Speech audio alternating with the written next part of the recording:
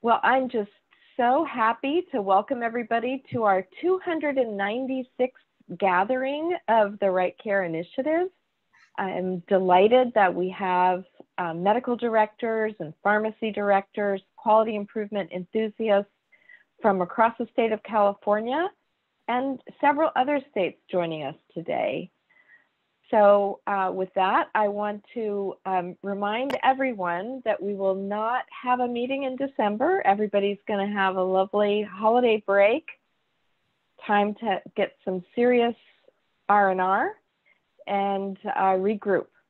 We will have our next meeting after this on January 10th from noon to 2 o'clock on the topic of diabetes and obesity.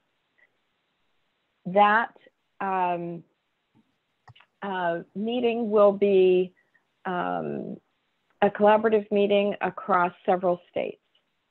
And today I want to just thank all of our amazing volunteers and also our financial supporters without whom we would not be doing this work to spread best practices.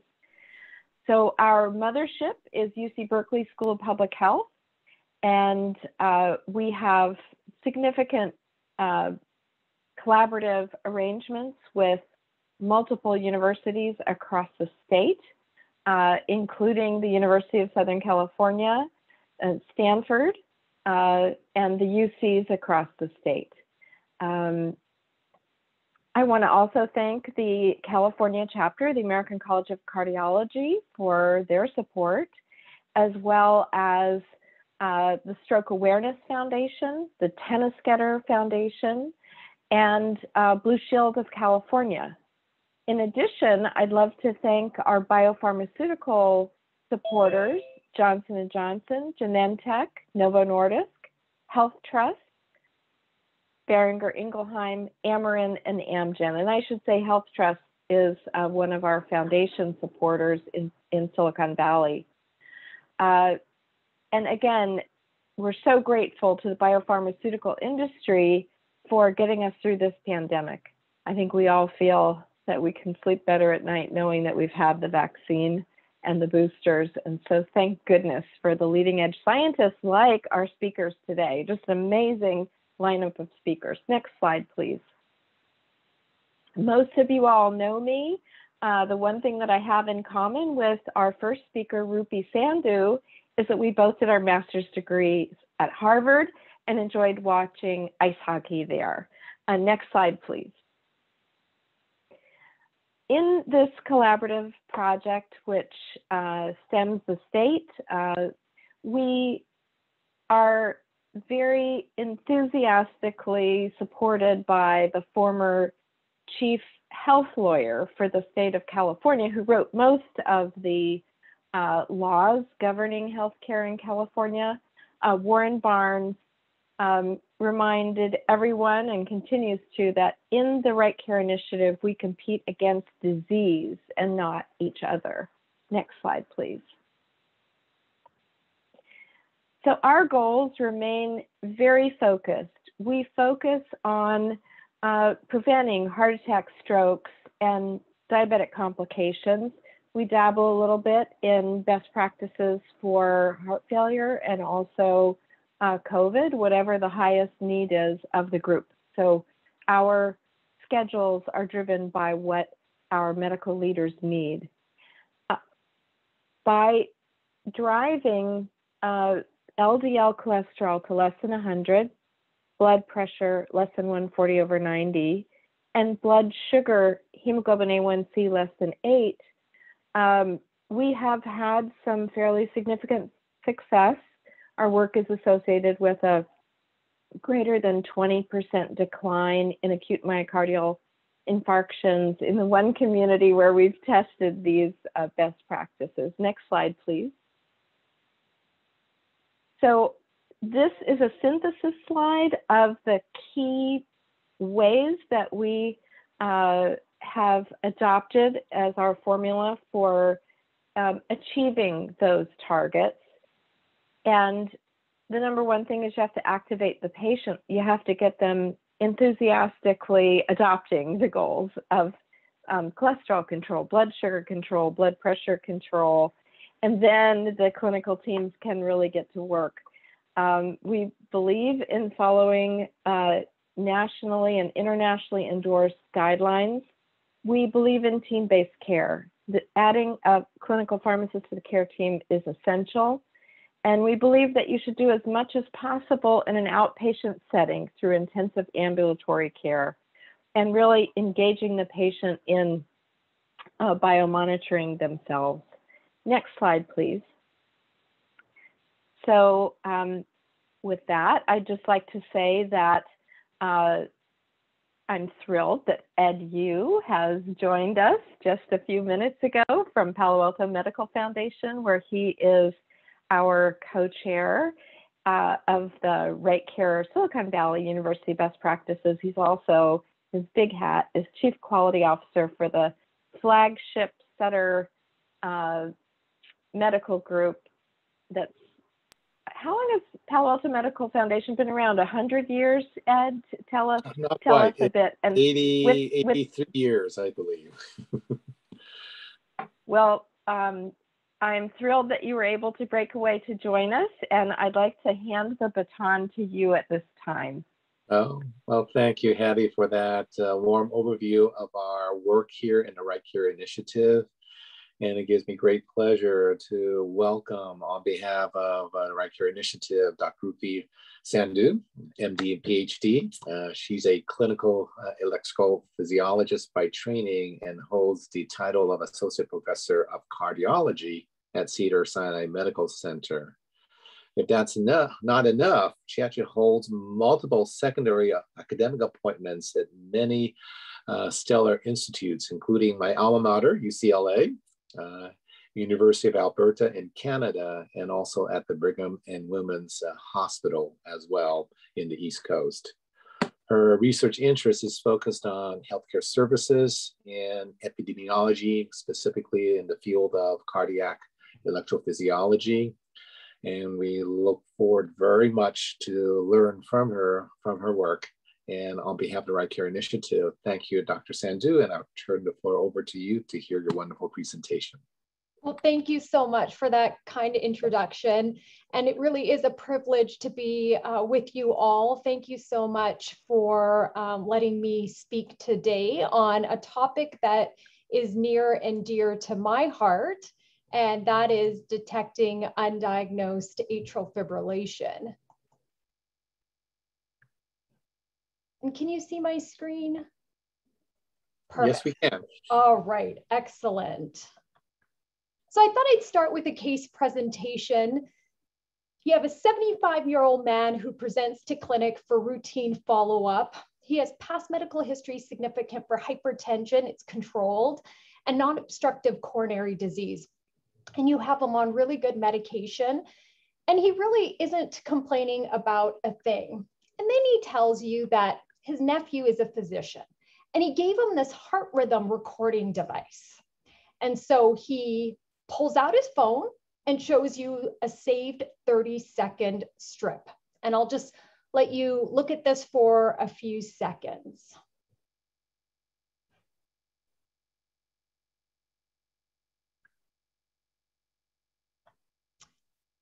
And so I would ask you to think about this now, and then maybe we can discuss this at the end of the talk because we don't have an official way to do a poll. But based on this rhythm strip, do you order a 12-lead ECG? Do you order external rhythm monitor? Do you optimize AF risk factors, start medication for rate control, and initiate oral anticoagulation therapy after discussion with patient? Or do you ignore it? Technologies are notoriously bad at detecting AF, so there's no way you're gonna believe it. So for this talk, I am briefly gonna go over the rationale for AF screening. I really focus on what is the optimal screening method, population, and setting. What is the clinical significance of screen-detected AF? Do we have to worry about any harms of screening? And what are the future needs in this area? So as many of you know, AFib is the most common sustained cardiac rhythm disorder. Worldwide, it is estimated that there are about 33.5 million people with AFib. This is a map that shows the age-adjusted prevalence rates per 100,000 population of AF. It really demonstrates that the highest AF rates are in North America. US epidemiological studies have conservatively projected AF prevalence to double over the next 30 years if the rate of increase in the incidence stays the same. But if the rate of increase follows a similar pattern to what we've seen in the prior 20 years, that prevalence rate is going to be considerable, almost estimated at 16 million. And this rapidly rising prevalence is really due to an aging population and increasing risk factors for developing AFib, including adverse lifestyle factors and cardiovascular illness. Now, clinically, the consequences associated with AFib are significant. The most devastating is stroke. So AF is responsible for 20 to 30% of all ischemic strokes, imparting up to a 5-fold increased risk.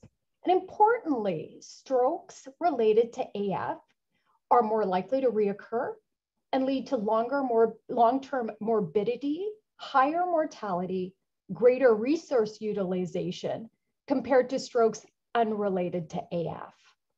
And then you have heart failure. And heart failure is now becoming one of the leading consequences of AFib. It's estimated to occur in about 20 to 30% of AF patients.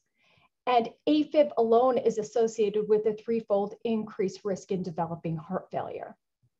Now, the symptoms that patients have and the treatment we offer them can lead to significant impairment in quality of life, with more than 60% of patients have reported reduced quality of life associated with AFib. And this, of course, can lead to other psychological issues such as depression. And most importantly, AFib is associated with a 1.5 to 3.5 increased risk for death. And that excess mortality is really related to the stroke, heart failure, and comorbidities. And there's, of course, other consequences of AF that are now emerging, with accumulating evidence to suggest a relationship between AF and cognitive decline, just as an example as something that's emerging. The impact of AF on healthcare utilization and cost is considerable for many countries, as you can see from this figure on the left. And the largest proportion of direct healthcare costs are due to hospitalizations. In the US, 44% of the $6.65 billion that was spent on AFib in just 1 year in 2005 was attributable to hospital admissions, with AF being that principal diagnosis. So clearly AFib is associated with significant morbidity, mortality, and costs. And so screening for AFib would be ideal to try to reduce some of those complications. But this has really evolved in the most recent years. There's been an enormous interest in AFib, and there are several additional reasons for screening that I'd like to bring to your attention. The first is that in a considerable proportion of individuals with AF, there's a lack of symptoms. So AF is undetected and therefore undertreated. And the precise prevalence of patients with asymptomatic or clinically silent AFib, it's difficult to determine. In one retrospective cohort modeling study using commercial and Medicare administrative claims data, it was estimated that of the 5.3 million Americans with AFib, about 15% were found to have undiagnosed AF, and over half of them were at high risk for stroke. Other studies have estimated up to 1/3 of patients diagnosed with AFib are asymptomatic. Second, there have been real advances in technologies and devices that simplify rhythm monitoring, whereas previously the 12-lead ECG was our primary diagnostic tool. And I think lastly, and maybe even most importantly, we now have the availability of safe and effective stroke prevention therapy that is easier to administer compared to warfarin. So in this meta-analysis, NOACs or non-vitamin K antagonists were compared with warfarin and showed a reduction in stroke and systemic embolism of 19%, a reduction in total mortality of 10%, and impressively, a reduction in intracranial bleeding of 52%. So clearly there are several potential benefits of AF screening that you could probably come up with the slides that I've already presented. So screening might provide an opportunity for AF detection with early initiation of stroke prevention therapy to reduce the risk of AF-related complications such as stroke. It can prevent or reverse electrical or mechanical atrial remodeling, any AF-related hemodynamic derangements, atrial and ventricular tachycardia-mediated cardiomyopathy, AF-related morbidity, healthcare utilization and costs, and mortality. And it can reduce conditions associated with AF that are diagnosed only because of the workup you're doing because someone has AFib. So something like obstructive sleep apnea. So it's important to consider a few things when you're thinking about AF screening. So for example, what is the best screening approach? Is it opportunistic? And by that, I mean that you're taking advantage of an opportunity. For example, whenever a patient visits their GP, they get some AF screening done, for example, pulse palpation.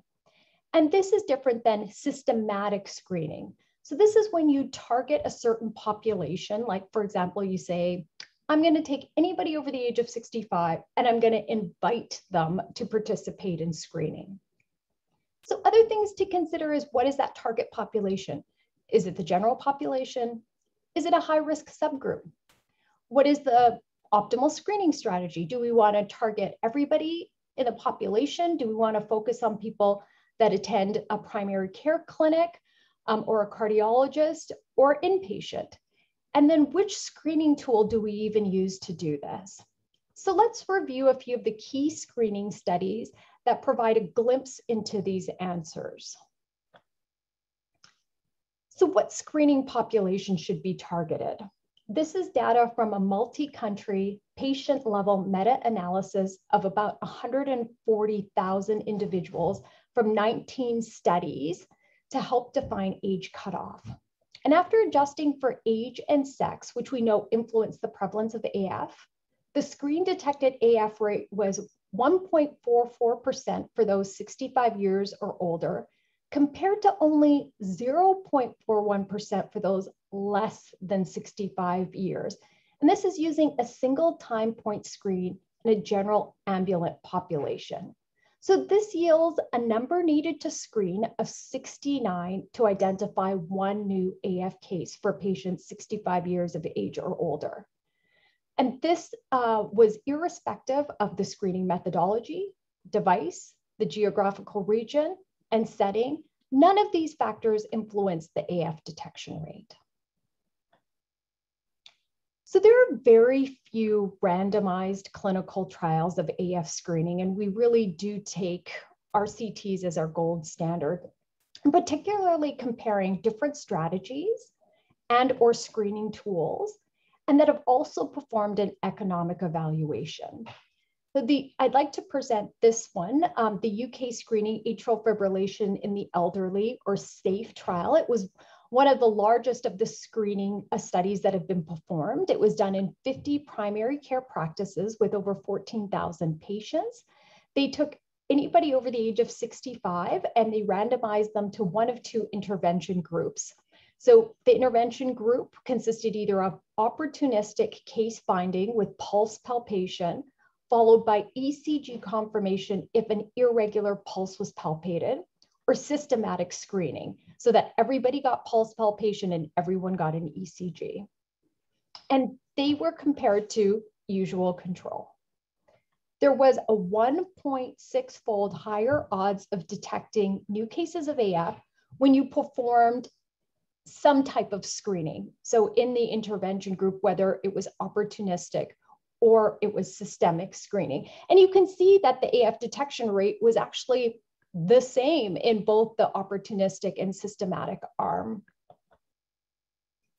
But when you did further economic evaluation, what we saw was that opportunistic screening, so that pulse palpation followed by ECG if there was an irregular pulse that was palpated, was associated with a lower incremental cost and dominated compared to any other screening strategies. And using probabilistic sensitivity analysis, at any threshold ICER or the incremental cost effectiveness ratio, opportunistic screening was shown to be 60% cost effective in men and women, which is quite good. So the challenge with single time point screening is that it offers just a finite window of observation, which is particularly problematic in the context of paroxysmal AFib. So this limitation of single time point was really shown in the Stroke Stop study. This was a population-based study of systematic AF screening using intermittent ambulatory ECG recording over a 2-week period for those 75 and 76 years old in Sweden. So of the 14,000 individuals that were invited, 54 participated, and newly diagnosed AF occurred in 3.0% of the subjects. And the study demonstrated that repeated rhythm assessment led to a 4-fold increase in AF detection over just a single time point screening. So this was an initial single lead ECG that was performed at study entry. 9.3% however reported previous AFib, and 78% were receiving oral anticoagulation therapy, which is actually much higher than previously reported in real-world studies. Untreated AFib represented 5.1%. All of them had a cardiology visit as part of their study care pathway, which I think is a really important point. This resulted in 93% of AF patients being treated with oral anticoagulation therapy. And of those known AFs, almost another half were started on oral anticoagulation. And so although it's effective in case finding, the utility of screening is really dependent on population engagement if you're going to take a systematic approach as opposed to opportunistic. And in this study, using this approach, only 50 to 75% of eligible patients participated in screening, which, you have to think to yourself, is that enough? So it makes sense that the more that you're going to identify more AFib, the longer you monitor. In the mSToPS randomized clinical trial of just over 2,600 individuals at increased risk for AF, immediate monitoring now using a self-applied ECG patch, so 2 weeks continuous monitoring, compared with delayed ECG monitoring for 4 months, led to a significantly higher rate of AF detection. What they defined as AF was anything that was 30 seconds of continuous AFib or A-flutter. Now, a secondary endpoint was new AF diagnosis at 1 year in the combined actively monitored group versus matched observational cohort. And in the observational study, you see over 12 months of follow-up, there was 190 new cases of AF that were detected. It was 6.7 per 100 person years in the actively monitored cohort and 2.6 just in the observational cohort. So that's an absolute difference of 4 when you are actively monitoring using a continuous ECG tool. And most recently published was the Screen AF study. And what they did was they really took the prior evidence into account and they targeted knowledge gaps. So they examined whether AF detection rates increase if you're using opportunistic screening and targeting a high-risk population, and you're using long-term monitoring. It's a multi-center randomized clinical trial. Again, very few randomized clinical trials exist. They took just over 800 participants that were 75 years or older with hypertension, requiring antihypertensive medications, and no prior history of AF. And they recruited them from 48 primary care clinics in Canada and Germany. And what the study did was it investigated a standard approach of pulse palpation and auscultation in clinic. So they did that at baseline in 6 months, and they compared it to a 2-week continuous ECG patch monitor at baseline and 3 months, in addition to standard of care. The primary outcome was AFib or atrial flutter, and they defined this as 1 or more episodes lasting greater than 5 minutes with continuous monitoring or diagnosed clinically by a 12-lead ECG at 6 months. Now, the key findings were that a screening approach with continuous ECG patch monitoring yielded a 10-fold higher increase in AF detection rate compared to standard of care. Additionally, when you looked at the AFib episodes, most of them were paroxysmal. They had a median duration of 6.3 hours, and they were detected on that first patch monitor after 24 hours. And interestingly enough, 75% of the patients with AF detected on patch monitor had initiation of oral anticoagulation therapy. So far I've presented studies that have really focused on the GP office. So taking opportunistic screening in a place that a lot of patients are seen. But there are also alternative screening environments that exist that could be leveraged for opportunities using different healthcare professionals to perform AF screening. So I just wanted to show you this study that we conducted in Canada. It was the first community screening study, and it was a stroke risk reduction program that was implemented for patients that were 65 years or older who attended community pharmacists in 2 of our provinces, Alberta and Ontario. All these clientele were not receiving oral anticoagulation. We enrolled about 1,100 patients in just over 6 months. Participants were screened for AF using a handheld ECG device. They had their blood pressure assessed, and they had diabetes risk estimated using a Canadian Diabetes Risk Assessment Questionnaire. And patients were encouraged to follow up with their GP after participating in the screening program. The GPs were provided all the test results, and they were actually also provided recommendations consistent with the guidelines at that time. And what we found was actionable AF. So we defined actionable as previously undetected or known AFib that was untreated, was 2.5%. This is actually one of the higher prevalences that had been reported in the literature. And not surprisingly, we found that your prevalence of AF really increases with age. A blood pressure of greater than 140 at over 90 was found in over half the patients. And similarly, almost half were found to be at high risk for diabetes. So at 3 months, we had followed everybody up. And what was interesting was that only 17% were started on oral anticoagulation therapy.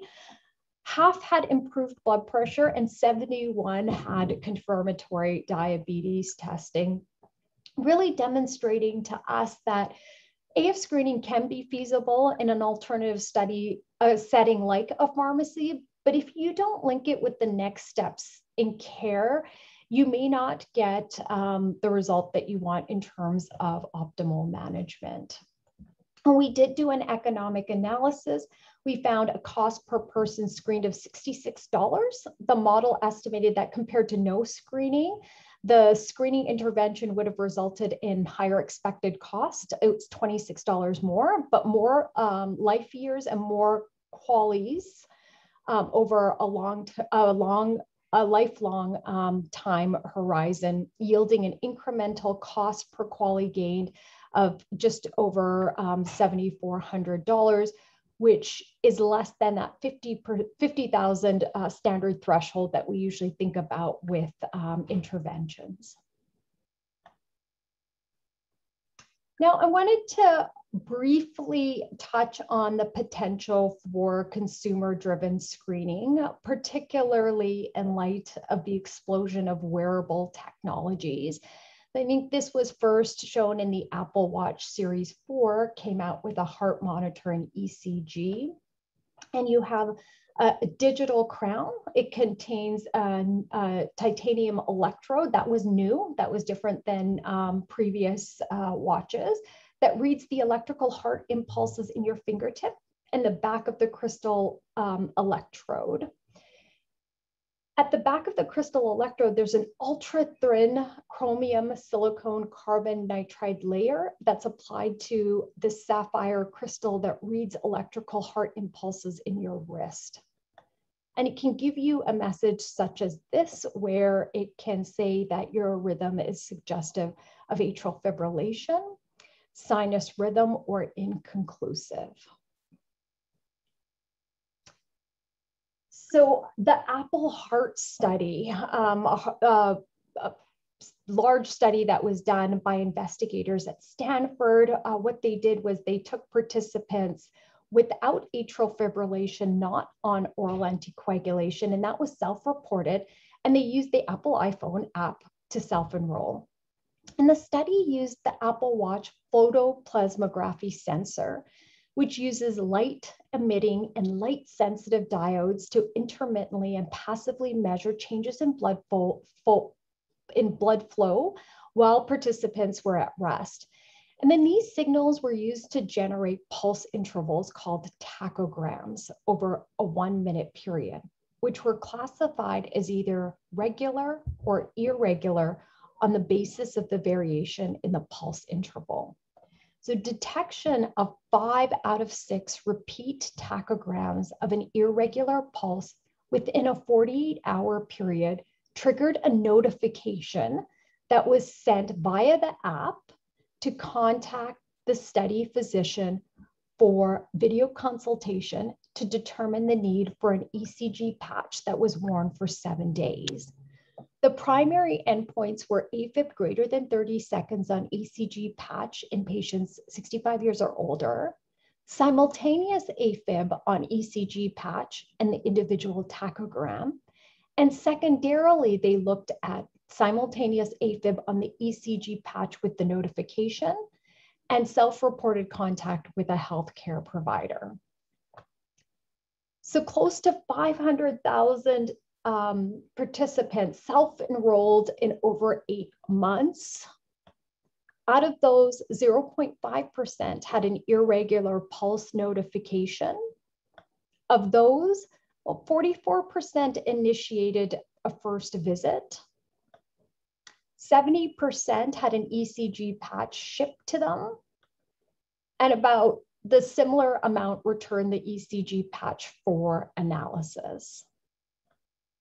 And what they found was similar rates of AFib occurred overall and in patients that were 65 years or older. Of the total 450 participants who returned the ECG patch. So among participants notified with an irregular pulse, the positive predictive value was 0.84%. It was 0.84 for AFib on ECG and simultaneous with an irregular pulse notification, and a little bit lower at 0.71 for AFib on the ECG simultaneous with an irregular tachogram. Of note, 57% contacted a healthcare provider outside the study. And so I just wanted to go over some of the strengths and limitations of this study. An impressive number of patients enrolled over a short period of time is a major strength. Second, this was a virtual method of enrollment and management, which is quite cost effective. When you think about typical trials, they cost about $30,000 per patient. This was 1% of that cost. And it used consumer-directed technology. Some of the limitations of the study were, this was a low-risk population, right? 80% were less than 55, 70% white, so not a lot of ethnic racial diversity. Only 13% were high risk of stroke.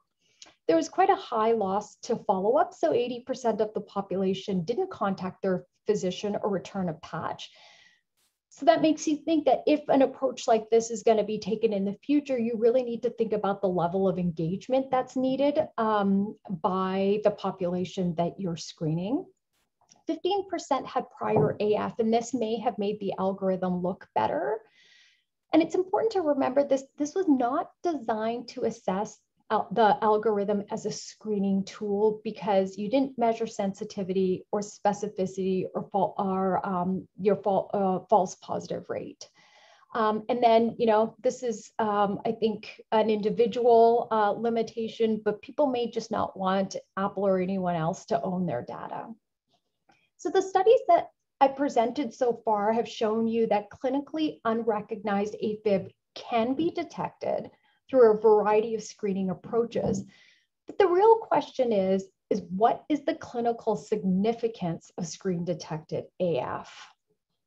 Much of the data demonstrating an association between undiagnosed AFib and stroke arises from atrial high rate episodes detected on cardiac electronic implantable devices, rather than screening studies. So I think that's a really important point to stress.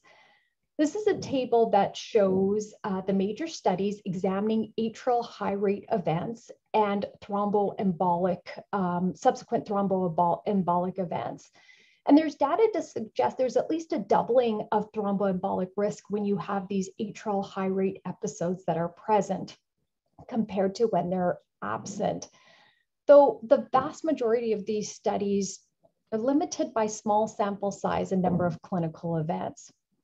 But is these atrial high rate events that show an association with thromboembolic risk the same as having actual clinical atrial fibrillation? So I wanted to present this example.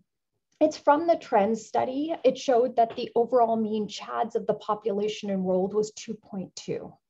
The stroke rate for people who had atrial high rate events that were lasting 5.5 hours or greater was 2.4% per year. Now, this is considerably lower than the 4% annualized rate of stroke in patients with clinical AF. This is not a singular finding. Studies have consistently demonstrated among patients with similar risk profiles, the stroke rate with atrial high rate events is much lower than clinical AFib. So maybe there's a minimum significant burden associated with thromboembolic events. And when comparing different AF burden cut points, the ASSERT trial found that if you had an atrial high rate event that was greater than 24 hours, that you had significantly higher subsequent risk of ischemic stroke or systemic embolism. And this risk was approximately 5% per year, which is comparable to the risk of clinical AF. But there was no significant difference in outcomes if you had shorter atrial high rate events. So you can see there, anything shorter, even at 6 hours to 24, 6 minutes to 6 hours, and of course, no atrial high rate events not associated with increased risk. So ultimately, we want to know whether screening for AFib and treatment with oral anticoagulation reduces outcomes. There were two recent publications in Lancet that provide us some data to answer that question. Again, coming back to the stroke stop study, which we looked at in our previous slides, just to review one-to-one randomization of patients invited to screening versus control group. So all randomly assigned individuals followed an intention to treat analysis for a minimum of 5 years. So the follow-up ended up being a median of 6.9 years. And they looked at the primary composite endpoint of ischemic or hemorrhagic stroke, systematic embolism, bleeding leading to hospitalization, and all-cause mortality. And what they found was that there was a small benefit of screening with regards to the primary endpoint. You look at that, that's a 4% reduction, and the p-value is really right at that level below significance. There was no difference in the individual components of the primary endpoint between the two groups.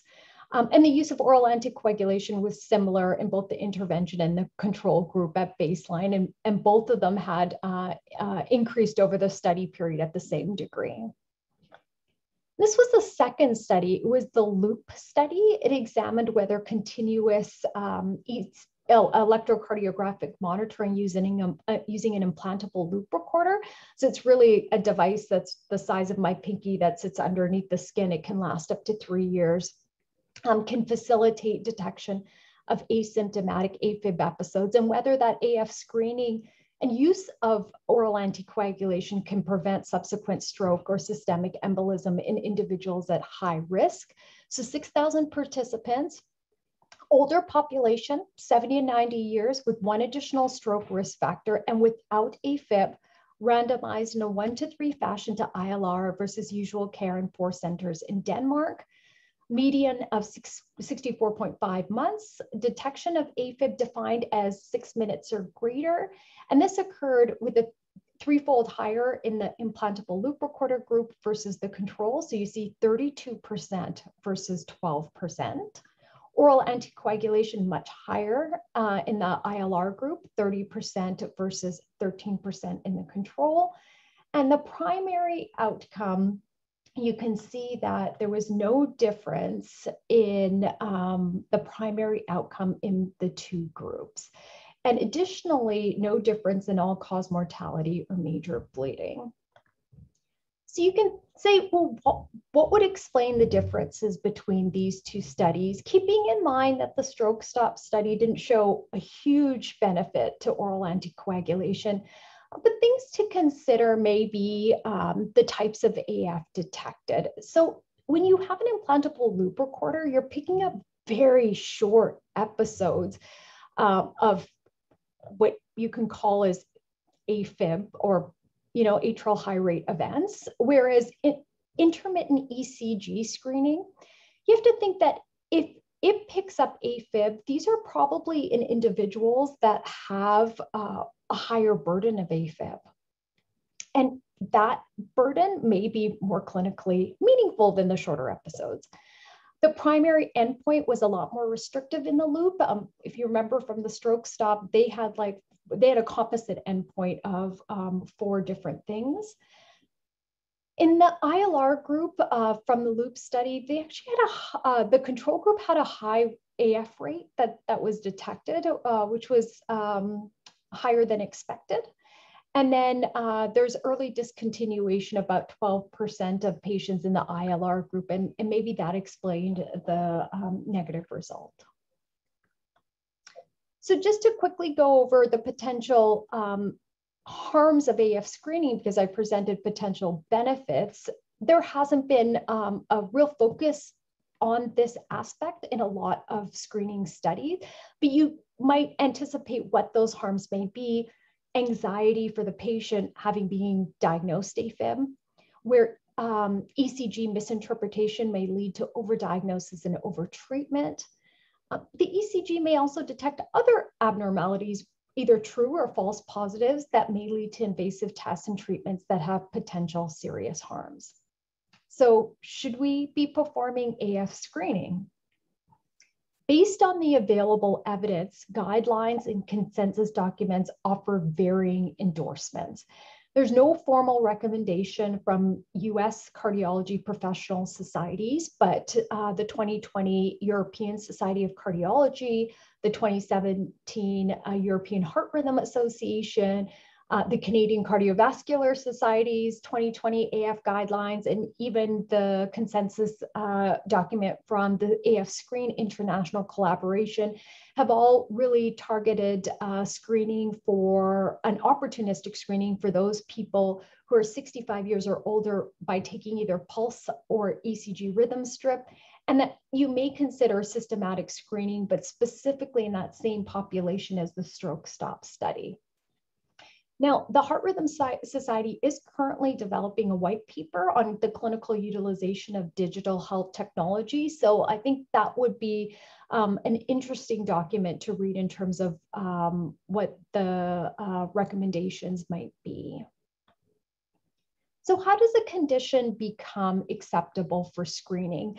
Almost 50 years ago, Wilson and Jungner developed screening criteria on behalf of the World Health Organization to guide in the selection of conditions that would be suitable for population-based screening.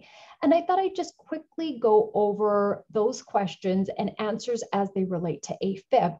So number one, the condition sought should be an important health problem. And hopefully I've convinced you of AFib really qualifying as an epidemic with significant morbidity and mortality. The question that really stands out in my mind is, what is stroke risk in these screened patients? Two, there should be an accepted treatment for patients with recognized disease. And again, I think it's well established, oral anticoagulation is cost-effective, safe, and effective therapy.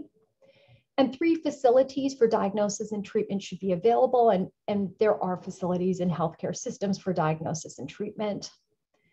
Four, there should be a recognizable latent or early symptomatic stage.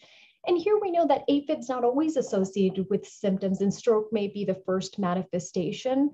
Screening really allows us to identify that at-risk patient prior to suffering a stroke. Five, there should be suitable test or examination. I think that this is evolving. There's numerous suitable and validated methods for AF screening, existing from pulse check to handheld devices, smartphone apps. But I think it is really important to validate any of the new technologies that are going to be used for screening. The test should be acceptable to the population. And I think there is evidence to suggest that it's acceptable to participants and to healthcare professionals. Seven, the natural history of the condition, including development from latent to declared disease, should be adequately understood. And I think here the mechanism for developing AF-related stroke is understood, but more research is really needed regarding the natural history of silent or asymptomatic AFib. There should be an agreed policy on whom to treat as patients. And I think here there are a few guidelines for oral anticoagulation therapy in screen positive patients. And that's what we really want to know. You can screen them, but then what are you supposed to do with them? 9, the cost of case finding should be economically balanced in relationship to possible expenditure. And there is growing evidence to suggest AF screening is cost effective. And then lastly, case finding should be a continuing process and not a once and for all project. Again, we have seen that there are recommendations for opportunistic screening for those 65 years or older, but the time period for screening has not been defined. So just to summarize, I hope I've presented to you that asymptomatic or silent AFib is common, and in addition to the emerging technologies and the oral anticoagulation that is available, that screening is something that we should be thinking about pursuing. But I would just really emphasize that further research is needed to define that optimal method, population, and setting for screening. That we should validate all new screening technologies and devices. That we really need to know what the clinical significance of screen detected AF is, because I think it's clear that not all the AF that is detected is equally clinically significant. So, you know, the shorter episodes may not be, but the longer episodes may be. We need to really emphasize performing studies that look at harms of screening. And most importantly, we need to develop structured referral platforms for screen positive cases for clinical evaluation and provide optimal management of confirmed AF. So with that, I'm happy to take any questions, and I thank you for your attention.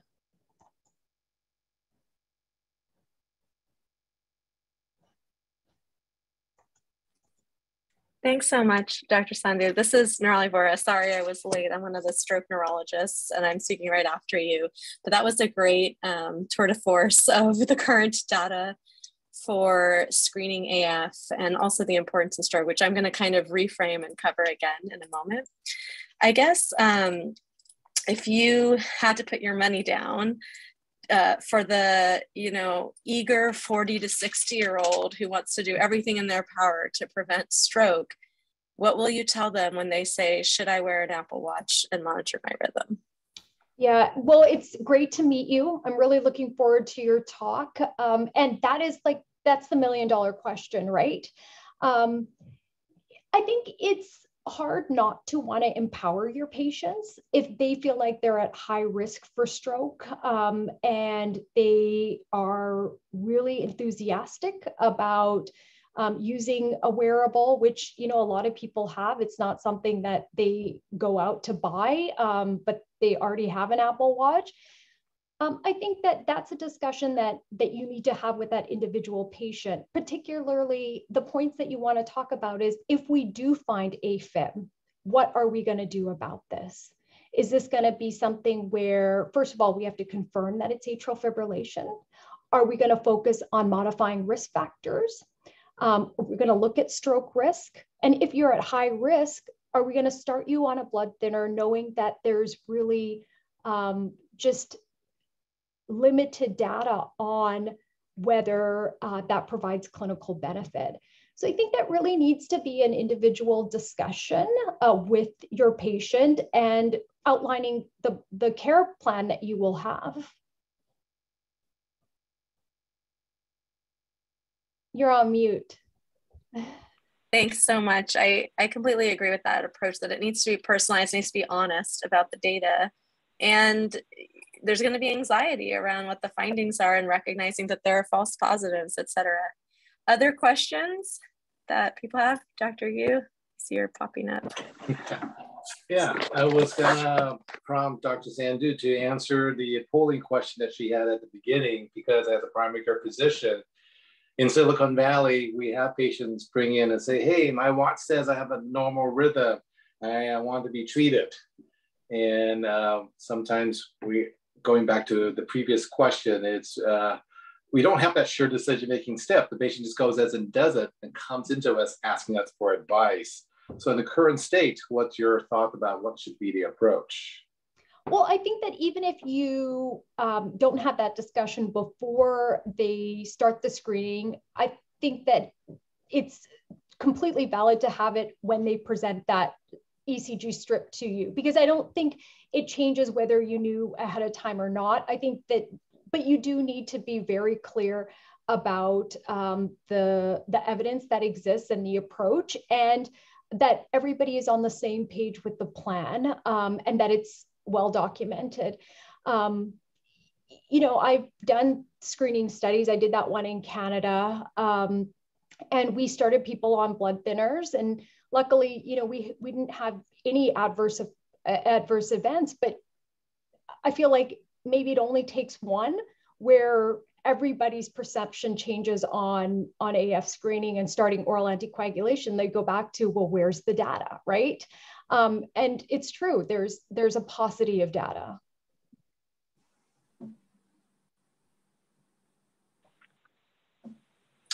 Other questions people have? You're welcome to put it in the chat or the Q&A section as well.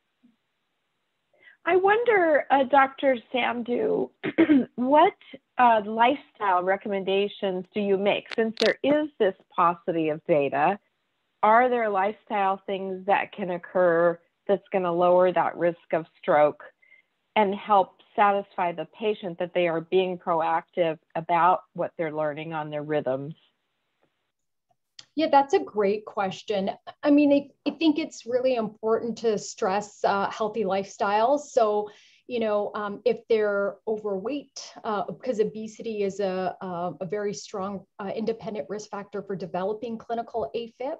So we're looking at weight reduction. And actually, that was a new recommendation that was included in the 2019 AHA-ACC guidelines for atrial fibrillation that hadn't previously been there before. Alcohol can definitely be a trigger for atrial fibrillation. So assessing the quantity of alcohol that's being used. Exercise, I mean, for some people it's a trigger, for others it's not. So I think other things is going through other screening questions. For example, I brought up obstructive sleep apnea, and that's really a big comorbidity that is usually underscreened and undertreated and has a strong association with AFib. So I really think about those kinds of things. And I think people would be happy to know, previously we used to always ask about caffeine consumption and say, oh, no, you can't drink coffee. But really there's some recent evidence to suggest that there's no association between caffeine and atrial fibrillation risk. So they'll like you for that. They won't like you for quitting the red wine. So Dr. Sandhu, another question that comes up sometimes, does the frequency of the short appearing AFib have a factor here? I mean, getting into lone AFib versus paroxysmal AFib versus persistent. So this may be a little bit off track, but sometimes I just wondered, does it matter if someone had 24-hour one episode versus 20 episodes of less than 30 seconds of AFib? Are there any differences in terms of approach from your perspective? Yeah, that's a great question. If I saw 24 hours of this AFib, I would be concerned. I would definitely, take the approach of assessing AFib risk factors and management. If I saw, numerous episodes that equal 24 hours, I mean, we really don't know. There is emerging data to say that maybe we shouldn't be looking at a distinct threshold, like greater than 5 minutes or 5 hours, but maybe we should be looking at AF burden. So the quantity of AF over a period of time. That was shown in the KP rhythm study. And really, if you had a high burden, and I think they had this cutoff of 11% based on statistics, there was an increased risk for stroke. But again, I do think we need to do a better job defining what that AF quantity should be, whether it's burden or it's episodes, how long those episodes should be. So great question. Thank you. Maybe one more on the technology part, and I fully understand that this is kind of outside your comfort zone, but there are so many wearables on the market, and I don't know how it's regulated and all that, but from your perspective, if we have a patient that's interested in doing so, are there any recommendations or guidelines on how to choose which wearable device to use to minimize the anxiety and all the false positives that can come along with this? Yeah, again, another great question. A lot of the technology has actually been validated, but you want to think about what's easy for the individual patient.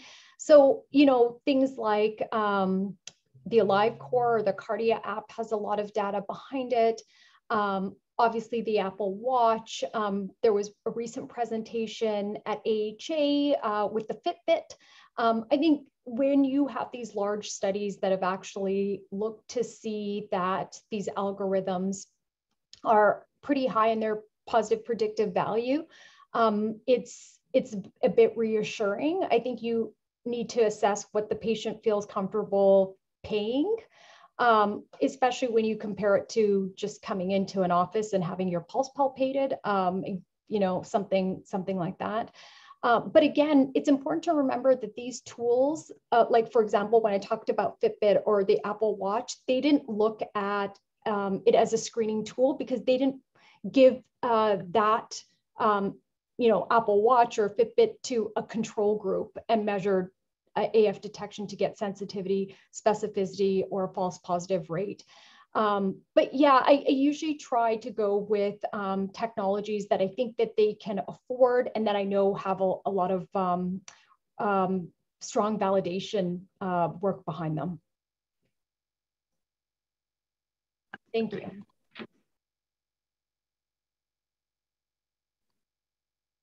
All right, thanks so much. I think we can keep moving forward and have more time later. So we can keep moving forward. So I'm the co-chair of Right Care Initiative, and I'm also a stroke neurologist here at Stanford. I really appreciated the overview we got of AFib and the data. And I'm just going to sort of reiterate what a lot of what's already been said. We'll go quickly so we can get to Dr. Albers next, who'll be presenting some more advances in acute stroke therapy. So next, I'm going to share my screen actually, and I'm on a different computer, so hopefully this will work. Can you guys see Bridging the Brain? Yes, yep. We can see your slide. So just to reiterate, right, stroke is the #1 cause of disability. It can affect so many parts of the body. The Be Fast Bob is sort of our icon to remind people of what the symptoms of stroke are. And here's just an MRI demonstrating an infarct, but it can happen anywhere. And that's really what's leading to the disability that we see.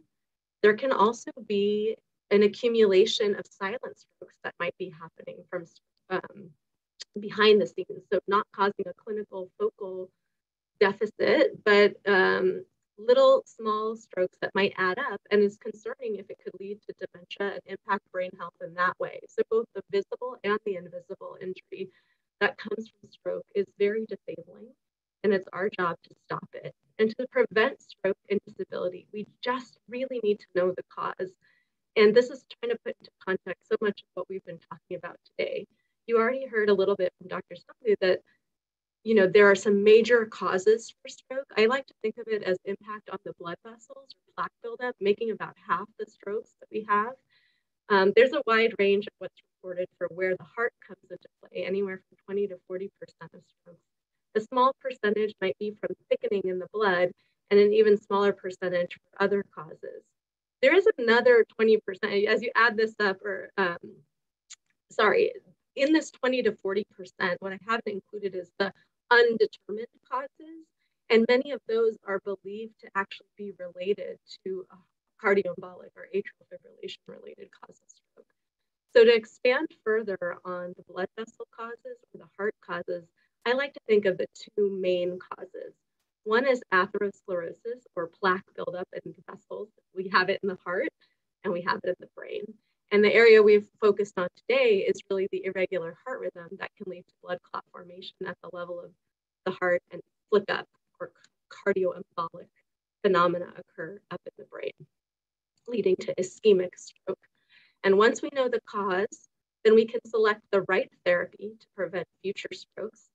And you sort of saw this, I'm going to reframe it. And this is really trying to get at why blood thinners and finding this atrial fibrillation is so critical for stroke prevention. So you saw it a couple of different ways, but an older study really showed that warfarin, sort of the original blood thinner, was 40% better relatively than aspirin to prevent strokes in patients with atrial fibrillations. And there's many, many studies that led to this analysis. And ultimately, yes, that's about 40% risk reduction. So if we don't find the atrial fibrillation as the source of the stroke, we're missing. It's just a huge missed opportunity. And now that we have the direct oral anticoagulants, the benefit is so amplified because you get better ischemic stroke prevention and less bleeding. This is just one example of a trial, the Avaros trial, where they compared aspirin to apixaban.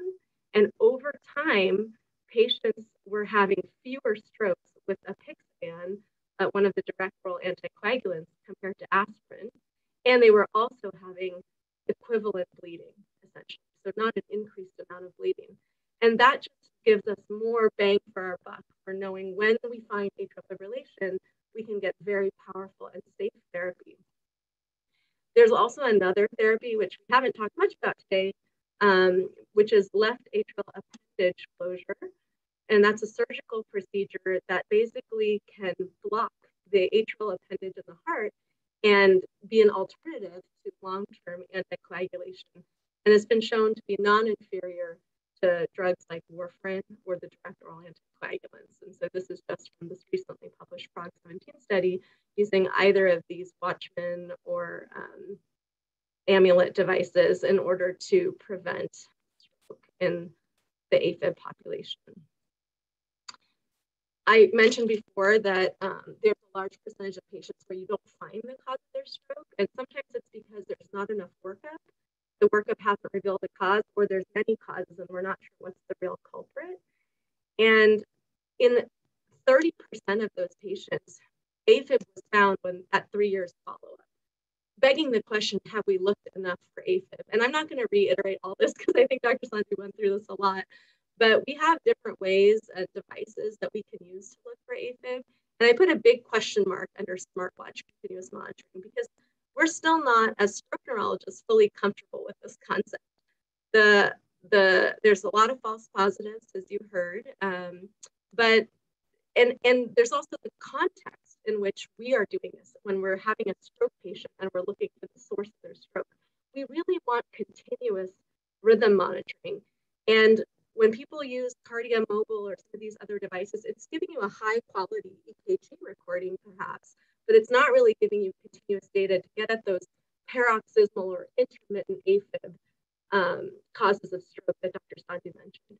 And even the smartwatch, which you're always wearing, is really only recording, I believe, in 2-hour increments. So you're still not getting the full-on continuous monitoring.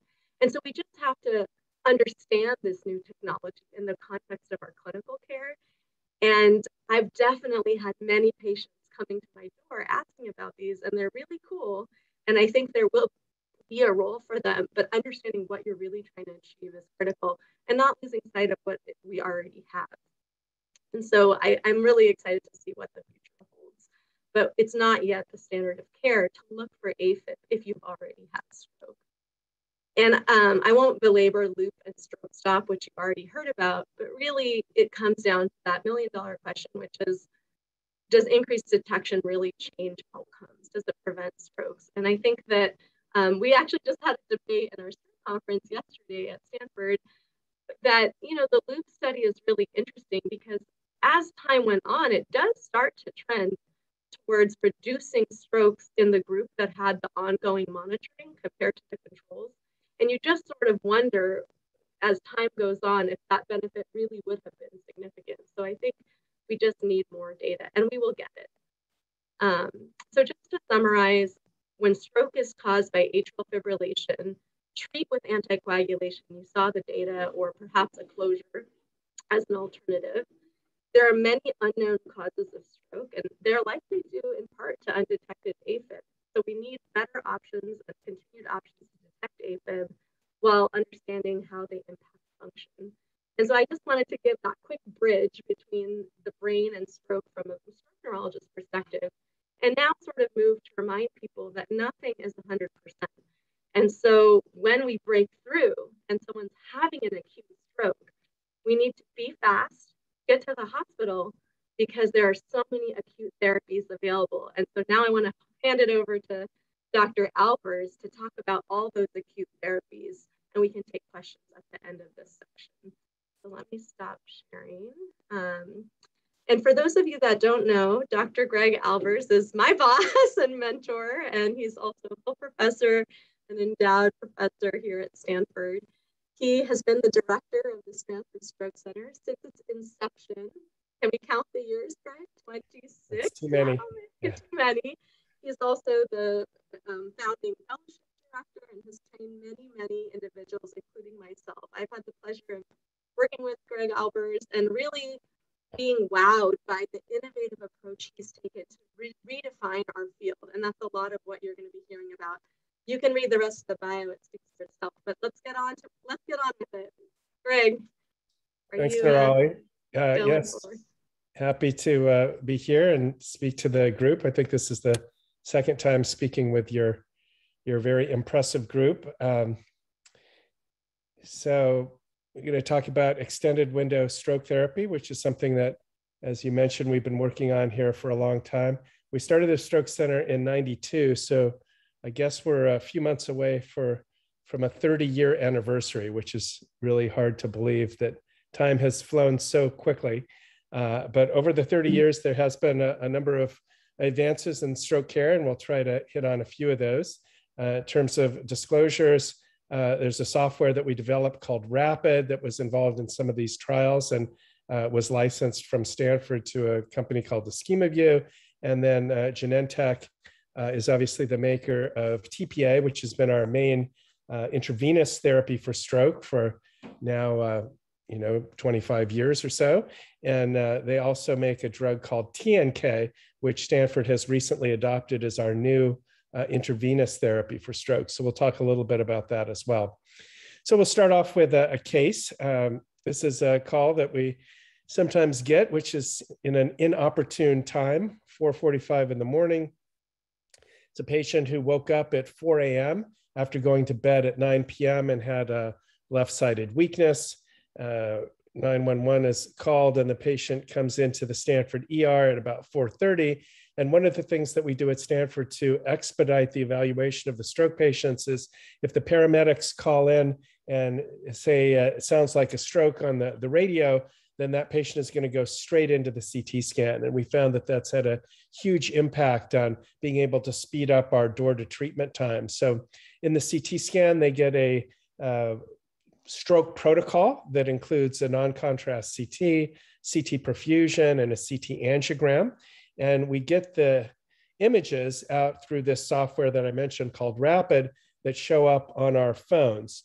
So we can get alerts to beep and wake us up if we want, but this shows the CT angiogram. This is a nice collapsed image of the blood vessels that's prepared, and the site of occlusion can be flagged here. So we can see that this 70-year-old woman has an occlusion of the right middle cerebral artery. So that's not a good vessel to have blocked, since that provides majority of blood flow to the right hemisphere of the brain. We can look at it in different angles, so we know what's going on. The non-contrast CT can show us if there is any damage that can be easily seen on the CT scan. So there's an automated assessment saying that there's already some early damage going on in the basal ganglia in the right hemisphere, but the cortex looks pretty good. But the most helpful scan, I would argue, is the CT perfusion. So this is a scan that we've worked on over the last few decades to try to get as informative as possible. And having this CT perfusion, which is now done at the vast majority of the hospitals that refer patients to Stanford, allow us to learn a lot about what's going on with the patient. One is these pink areas here show us tissue that is very likely to be already dead, and we can measure the volume, and it's fortunately a pretty small volume in this patient, 8 milliliters. And then the green area shows us tissue that is likely to go on to infarct if we don't do something. And the pattern of this green area tells us what we already saw from that CT angiogram, is that this is a patient who's got a blockage of the main blood vessel, the right MCA, going to the right hemisphere. So the way this data is generated is here we're looking at a contrast bolus given in the scanner, and we're looking at how many seconds of delay does it take that contrast to get into the ischemic region. And if it's more than 6 seconds, it gets flagged in green. So that's giving us this large volume of 136 ml that's at risk of going on to die. But this pink volume is the area that already has a very low CBF. So the blood flow to the brain, the cerebral blood flow, is reduced by more than 70% in this area. And this is a CBF reduction that is not very compatible with survival, particularly if it's been going on for more than an hour or two. And in this patient who is now quite a few hours since they were last known well, we would assume this tissue is dead. But the good news is that the difference between the pink and the green is 128 milliliters. That's a tissue that we would call a penumbra, salvageable tissue. And now we have to decide what we're going to do with this patient. So patient is currently 7.5 hours since last known well. The FDA has intravenous thrombolysis approved out to 3 hours, but guidelines say it can be used out to 4.5. And I'll show you some more recent data to suggest that it can potentially be used successfully in the right patients out to 9 hours. So that's a question. Are we going to use intravenous thrombolytic therapy, either TPA or this newer drug TNK? Are we going to go into the cath lab and physically pull the blood clot out with a catheter? Or are we going to enroll this patient in a trial that I'll tell you about called Timeless? Or since it's 7.5 hours after onset, is that really too late for an acute intervention? So I don't think we have any voting mechanism in this webinar, but this shows that there's a number of possibilities. In the past, during most of my career, when somebody showed up at 7.5 hours after they were last known well, there was no option for that patient. We would just say, I'm sorry, we wish you got in earlier so we could give you one of our treatments. But now we have a lot of options, and we'll talk about these options over the course of the next 30 minutes or so. So to outline what we're going to talk about is, how do these strokes evolve over time? How long do you have to salvage tissue in somebody who's having an acute stroke? We're going to talk about some of the lessons learned from endovascular therapy. What's the longest that the penumbra can survive? When I was in med school, the thought was it could survive only a few hours. We now know that it can survive in some patients many, many hours. And then we'll talk about thrombolysis in the late treatment window, and end up with a little bit about this new drug called TNK. So back in the 90s, one of the radiology faculty members at Stanford named Mike Mosley was able to show that there was an MRI technique that could see strokes develop in real time. And we were really excited about this when we started the Stroke Center. And during the mid-90s, we started doing MRI scans on all stroke patients, and eventually got an NIH grant to do an MRI scan 4 times on acute stroke patients. So we could see how that stroke lesion is going to grow over time. And this is a typical patient, that we saw. But one of the things to point out is that every patient was different, but this was not an unusual evolution to see. So here is this patient at the same time window that the woman that I just showed you came in, 7 hours after last seen well, and you can see the stroke was already of moderate size in this patient. And over the next 6 hours, it didn't grow a whole lot, seemed relatively stable. And then after 13 hours, it more than doubled in size. So this stroke got dramatically bigger over a long time window. And in some patients, we would see the stroke would be maximal at the first picture and it didn't get any bigger. But in other patients, we saw it continually growing up to 2 to 3 days of growth, which was really, hugely surprising. And many people started to say, well, this diffusion imaging probably is not showing you what you think it's showing you, because there's no way strokes could be growing over 2 to 3 days. So this was, really interesting to see how the diffusion lesion evolved. And this diffusion lesion is showing you areas of energy failure that are essentially irreversibly injured. So we really think this is showing us the core damage of the stroke. But if the patient comes in at 7 hours, how do you know that this is going to become a really big stroke versus maybe it's not going to grow anymore? It's already completed its journey. It's come to completion within 7 hours. And what we found is that this perfusion map seemed to give us the answer to how big the stroke was going to eventually be. So this is the perfusion scan that was done at 7 hours in this patient. So this is equivalent to that green lesion that I showed you on the recent patient that we didn't have the colors back then in 99.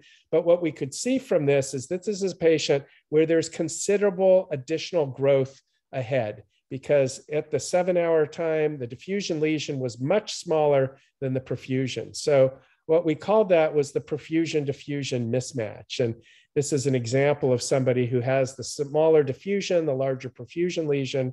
And what we could see is that those patients who had this mismatch, if they did not have the blood flow restored, they would tend to grow into that larger perfusion lesion. But if they had the blood vessel opened, which at that time we could only do with IV TPA, then the infarct would not grow. It would stay this smaller size. So we would sometimes see, when we would scan these patients, people who came in with what we would call a matched deficit. In other words, the diffusion lesion and the perfusion lesion were the same. And those patients were not very exciting. They didn't grow regardless of whether they reperfused or not. They had already appeared to complete their stroke. And then sometimes we'd see patients who'd come in and the diffusion lesion was larger than the perfusion lesion. In other words, this patient had already reperfused. We know that there was a blood flow abnormality to cause this brain lesion, but by the time the patient came to us, their intrinsic TPA clot dissolving system had dissolved the clot, and there was no longer a perfusion lesion. This is somebody who doesn't need clot dissolving medicine. You don't need to go after the clot because the clot is already gone. So this was the observation in, boy, this again, 23 years ago. And it was not met with a lot of enthusiasm. When we put in grants or wrote papers, people generally said, you're crazy. It is not possible that you're going to be able to predict how strokes evolve. And what we learned in medical school is that time is brain. Strokes evolve quickly. If you can't treat them within a few hours, the horse is out of the barn. So the first evidence to really counter that came in an amazing breakthrough of 2015. These were trials that used a new device to treat stroke rather than intravenous clot dissolving medicines, which are like Drano and dissolve clots from an IV infusion. These were stent retrievers. These were little pieces of plastic that were put up into the brain through a catheter. They got a hold of the clot and physically pulled it out. And what happened is these were essentially all 6-hour treatment window trials. They were all going on simultaneously, and they were all published in the New England Journal in 2015. So 5 New England Journal trials on the same topic, using the same treatment in basically the same patients, and all 5 studies were positive. So this completely changed the world and showed people that there was a 6-hour window to treat stroke, not the 3-hour window that had been approved by the FDA for TPA. And what's remarkable as you look across these studies is that although they selected patients who looked very similar in the ER in terms of their neurologic deficit and their age and the blood vessels that were occluded, the results were quite different from these 5 positive trials. The x-axis here is showing the good outcome rate at 90 days. And a rank of 0 to 2 means that you're functionally independent. You can go about doing your activities of daily living essentially the same as you could before. So the percentages here from this first study, Mr. Clean, showed that 33% of the patients who were treated with the stent retriever device could do that. Whereas on the other end here, we have a study that took in patients that looked very similar and showed that 71% of the patients had this phenomenal recovery from their stroke. The yellow bars is the control group, which was basically IV TPA. So they're getting TPA therapy. And again, here the TPA group really doing quite poorly. 80% not being functionally independent, only 20% being functionally independent, where over on this side of the curve, you can see a pretty darn good response for giving IV TPA to somebody who has a large blood clot blocking off the middle cerebral artery or internal carotid artery. These were all big strokes that were happening. So why is it that the patients in both treatment arms did at least twice as well on studies on the right side of the slide? Well, it's the imaging selection that was used for these trials. Over on the right, they used the software that I showed you with these pink and green maps. Over here, they used nothing but a plain CT scan. And they didn't look carefully at the CT to see if there was those subtle areas of injury that I showed you on that first patient, what we call a low aspect score. And then in between, they used the aspect score. And then here they used some collateral information about looking at how well the blood vessels were helping out the blocked blood vessel. So what you can see is that the more selective you were in terms of looking for patients who had that penumbral profile, who had a large volume of salvageable tissue, that those type of patients were having the more dramatic good outcome rates. And also their treatment effect, which is the difference between the yellow and the blue bar, was much larger for the imaging selection trials rather than the just get in with a CT scan that doesn't show brain hemorrhage. So this was interesting, but what the bottom line was regardless of how you selected the patients, these trials were a winner. So this completely changed the landscape for stroke therapy in 2015. The guidelines changed to jump from 3 to 4.5 hours where we could use the IV thrombolytics on out to 6 hours to use the stent retriever. And since the studies were positive, regardless of the imaging selection, the idea was, let's make this open to as many patients as possible. So we'll go with that aspect score as the minimum imaging required. So if we jump back again, this study didn't use the aspect score. These studies used aspects. These studies used the fancier perfusion imaging. So basically, you need to do better than Mr. Clean to be, meeting those guidelines that came out in 2015. So this was fantastic. It was a new standard of care for stroke, and it meant that every hospital that sees stroke patients, whether it's at your, stroke-ready hospital, primary stroke center, they had to be thinking about, how do I identify these patients who are within 6 hours and could be eligible because of their MCA or ICA occlusion to be zipped off to somewhere that can pull the clot out of their brain with a stent retriever. But this was not long enough to deal with the vast majority of patients who have these large vessel occlusions, because just like the patient I showed you, about 25% of patients wake up with a stroke. And our patient woke up more than 7 hours after she was last seen normal, which meant she would not have qualified for those 5 New England Journal trials. She would have been out of luck because she was beyond 6 hours. The other thing is, just in California, if you looked at that time at how many hospitals were within 6 hours of a center that was doing thrombectomy, it was not the majority.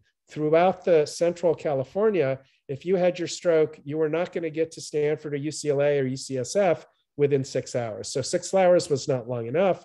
So the task was to shatter the stroke stopwatch and really push the time out for these patients who have good collaterals and maintain salvageable tissue for these long periods of time. So using the Mr. Clean strategy of, keep it simple, just do a plain CT scan and enroll them if you don't see hemorrhage, you could see that the good outcome rates as you headed out to 16 hours were really not looking good. So this was not going to be a successful strategy to go into the late window. And even the aspect score shown here from data from the third study that was on that slide from Spain called Revascat, if you look at patients with an acceptable aspect score, as they're getting out to 10 hours, you're starting to look at very low good outcome rates. So clearly, we needed to use the more advanced imaging that had those phenomenal results in the 6-hour patient population. Could we push the time window out to 16 or 24 hours by finding patients who had this mismatch, small area of pink, large area of green, big area of salvageable tissue in the late time window?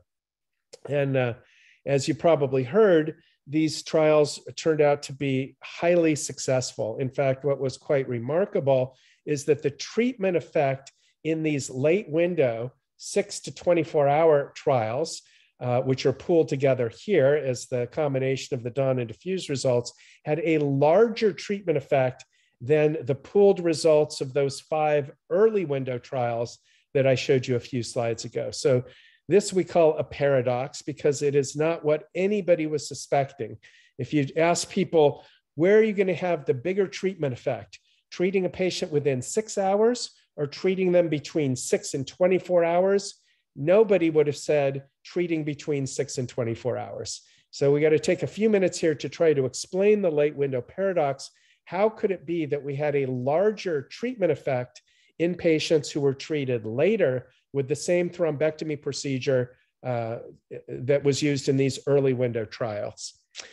So one of the things, if you look at this slide, you notice is that the reason that the treatment effect was bigger is not that the patients in the late window group did better in the thrombectomy arm. Here you can see that there was about half of the patients having an independent outcome in the 6-hour window trials, and that same 50% of the patients were having that good outcome in the late window trials.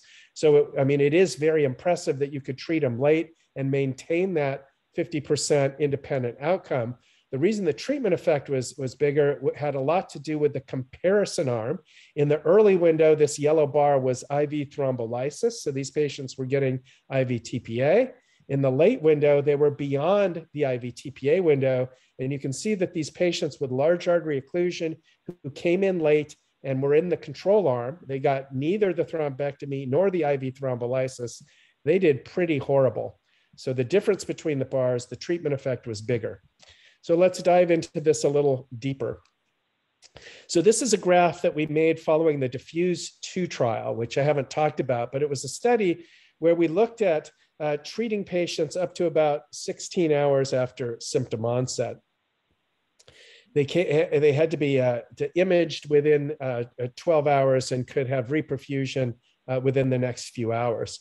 And this is a subgroup analysis of the trial looking at patients who had known onset times, large vessel occlusion, big vessels occluded, the middle cerebral or the internal carotid. They had witnessed onset and they came in and we got an MRI scan and we looked at how big the stroke was. And you could look at how many patients have a big stroke within 4 hours. And the answer was about 20%. And if you look at, the other groups here, what you can see is if you look at, say, a relatively small stroke is less than 50 to 70 ml, that there are a group of 50% of the patients who even all the way out to 14 hours are maintaining a relatively small stroke. So 50% of the patients are growing slowly. And as I said, sometimes these patients don't grow at all, and then they take off.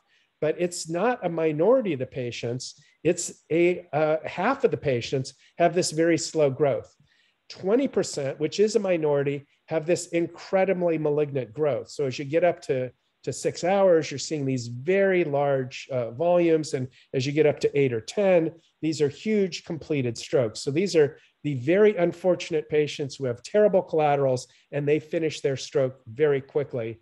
And some of these patients finish it before they can even get into the ER, which is very sad, but it's a minority, and then 30% are in between. So we published, we tried to publish this data more than a decade ago, and the reviewers basically said, I don't believe it. This can't be the case that 50% of the patients grow slowly. But subsequently, we have been able to verify it. And the results of the trials that I just talked to you about was one additional verification of this data. If you look at the early window trials, like Mr. Clean, who took all comers within 6 hours, they're going to capture this 20% that grow quickly. And basically the horse is out of the barn before you pull the clot out of there.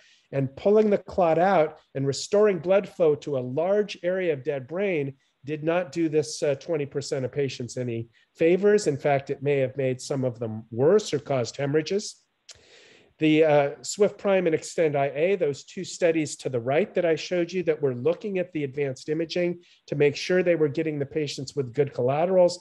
They were grabbing these favorable patients in the early window. They had better outcomes.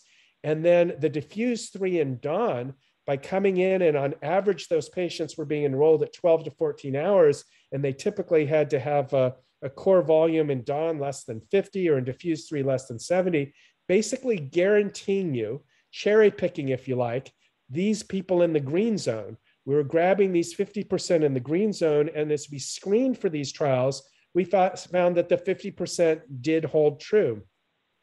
That of patients who show up with a large vessel occlusion at 12 hours, 50% still had a small core, and then 50% didn't. They were up in the yellow or the red range. And you could see that these patients have a huge treatment effect because we are identifying those that have the slow growth. So just to put a sharper point on that, here's the Mr. Clean study showing what happens now for the treatment effect over time when you select patients just with a plain CT scan. And Diffuse 3 and Dawn were combined in what's called the Aurora cohort. And that shows you that the treatment effect is not modified by time. That whether somebody was coming in at 6.5 hours or 14 hours, their treatment benefit did not decline over time, which is something that is very unusual because we have seen trial after trial over the years showing this time is brain, this very unfortunate downward slope that your treatment effect is disappearing within a short number of hours, But when you use studies that select patients based on that penumbral imaging, identifying that 50% who grow slowly, you do not find that the treatment effect is modified by time. This is a paper we just published 3 months ago, from this Aurora database that now has combined a couple of additional trials that had some patients treated beyond 6 hours with thrombectomy. And you could see that if you had the perfusion imaging and you could tell that they were in one of these favorable mismatch subgroups, there's a very desirable treatment effect. This is the good outcomes here in the thrombectomy versus the control group, this huge benefit, and many fewer patients winding up dead or severely disabled.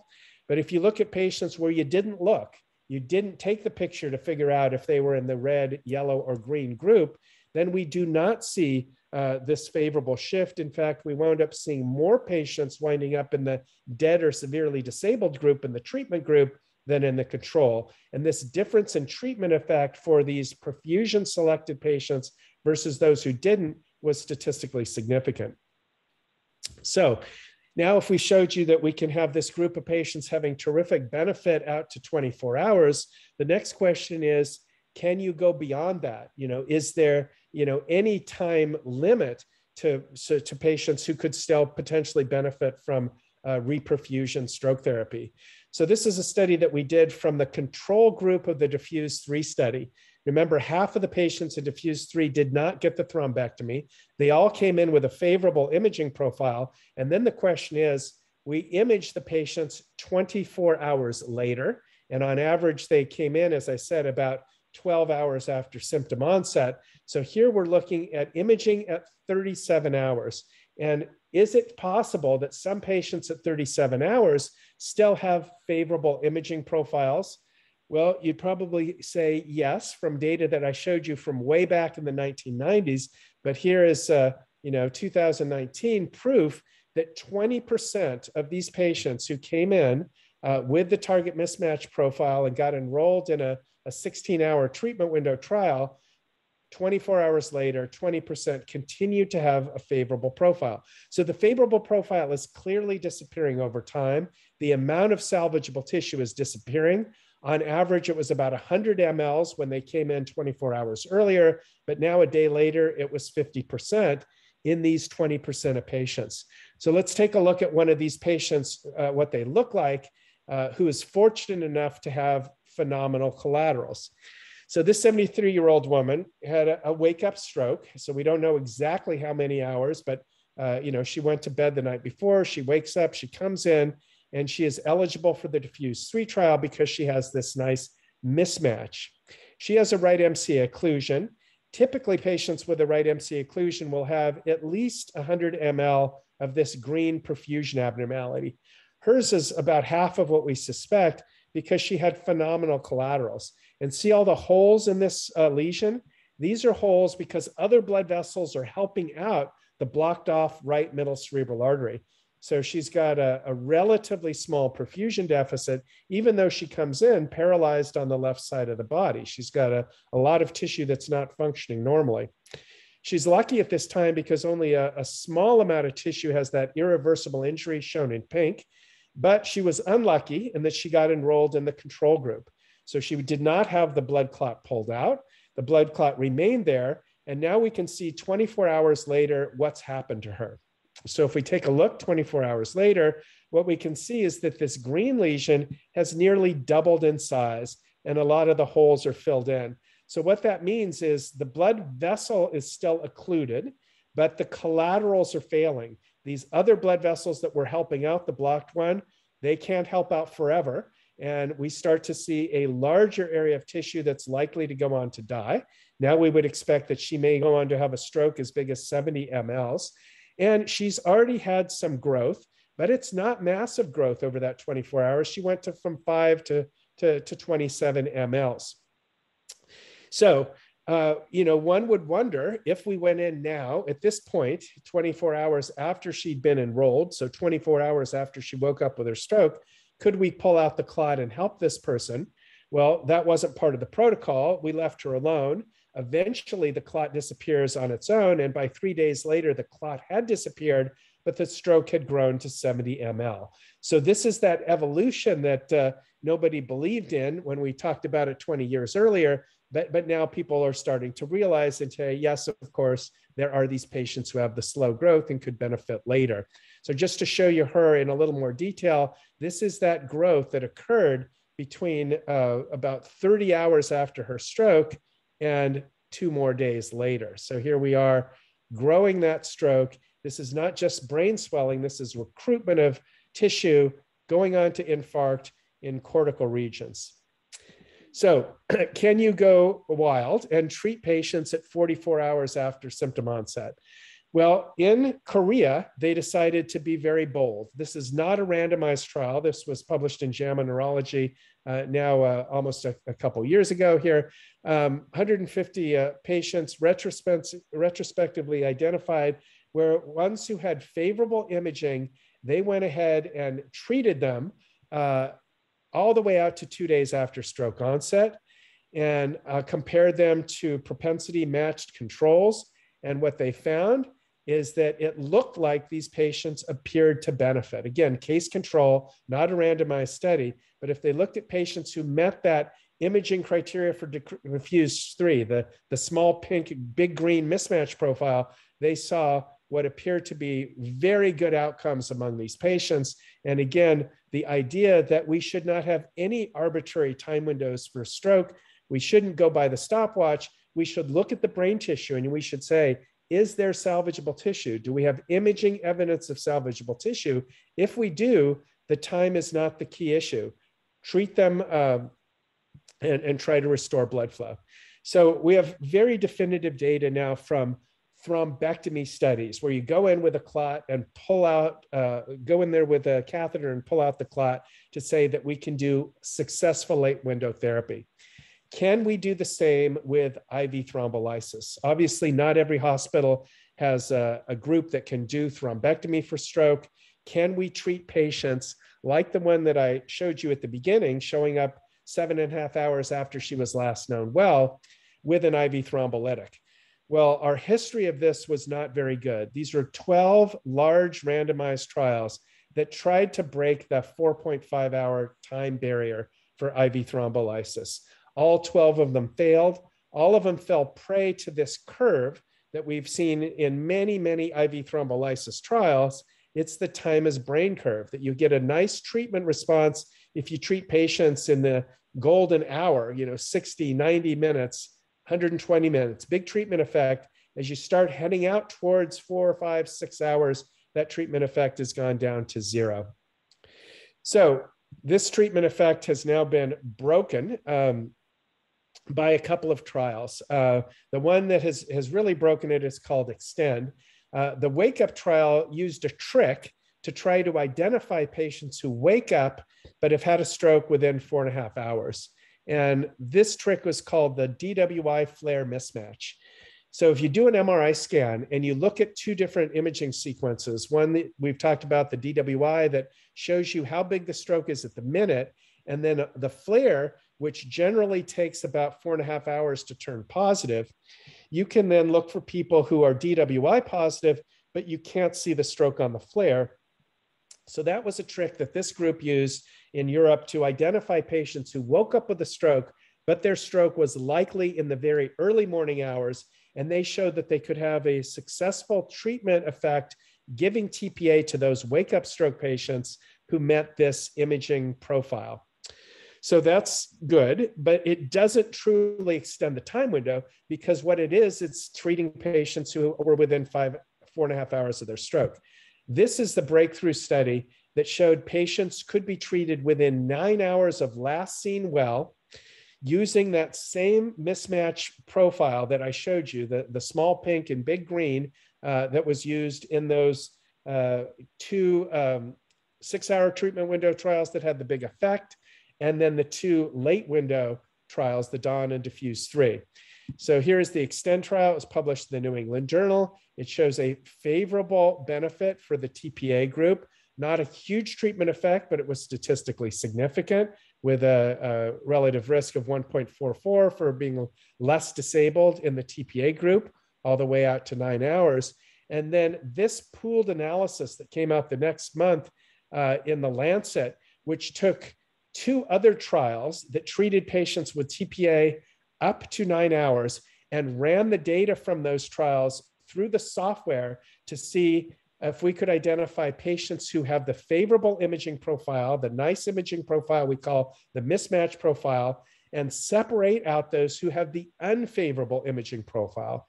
And this is very telling because when you pool these together, you have a much better statistical significance showing the benefit of the treatment all the way out to 9 hours with the IV alteplase, which is TPA versus placebo. This is now highly statistically significant. And then you see the reason why the studies that didn't separate out the favorable profile from the unfavorable profile failed to show benefit. Look at these patients who got enrolled in these trials, 4.5 to 9 hour window, but when you run them through the software, they don't have a favorable profile. Most of these patients had that completed infarct, no mismatch profile, and some of them had a very large core, but most of them, the infarct looked completed. So look at the mortality rate, 17% in the TPA arm, 4% in placebo. Look at the severe disability. These are patients who are confined to a nursing home and can do none of their activities of daily living. It was twice as high in the TPA group. So you've got evidence of harm here and evidence of benefit here. When you combine them together, no wonder we've had so many negative late window trials. When you pull them apart, you can have a nice treatment effect all the way out to 9 hours.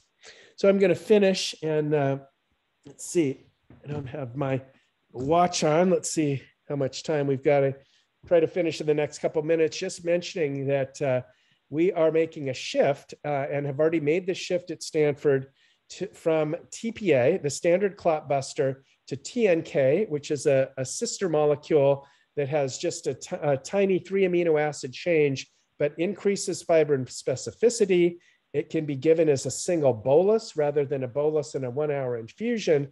And we've got some data to suggest that at least for some type of stroke patients, it is more effective than TPA in dissolving clots, particularly some of the larger clots, like ones that are in the middle cerebral artery. It's also a benefit that it is less expensive than TPA. So again, the reasons why we're excited about it is that if you give somebody a TPA infusion, it is hard to transport them during that hour of the infusion. It's very hard to get an MRI scan on them. And there's things that can go wrong with an infusion. This is a single bolus, so it's very quick. It can reduce the door to needle time. And in fact, since we started using this at Stanford, we've seen about a 15-minute decrease in our door to needle time because it's quicker to mix up and administer. And then, the real question is it truly more effective? And does it have fewer hemorrhagic complications? So just to highlight some data, the first encouraging study came out in the New England Journal in 2012, relatively small study. It was using patients selected with CT perfusion, so sort of these favorable imaging patients, showed TNK was safer and more effective. Then there was a trial looking at very mild patients that was done in Europe. It used a higher dose of TNK, which is currently favored. The favored dose is 0.25 milligram per kilogram. This basically showed no difference either in safety or efficacy for these small stroke patients. TPA versus TNK, it was a bit of a wash there.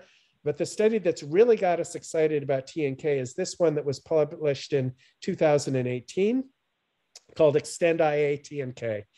This is using TNK rather than TPA in the type of patients that we've been talking about, these thrombectomy patients who have a middle cerebral artery or internal carotid artery large vessel occlusion, and they're given the TNK versus TPA on their way into the cath lab to have the thrombectomy procedure.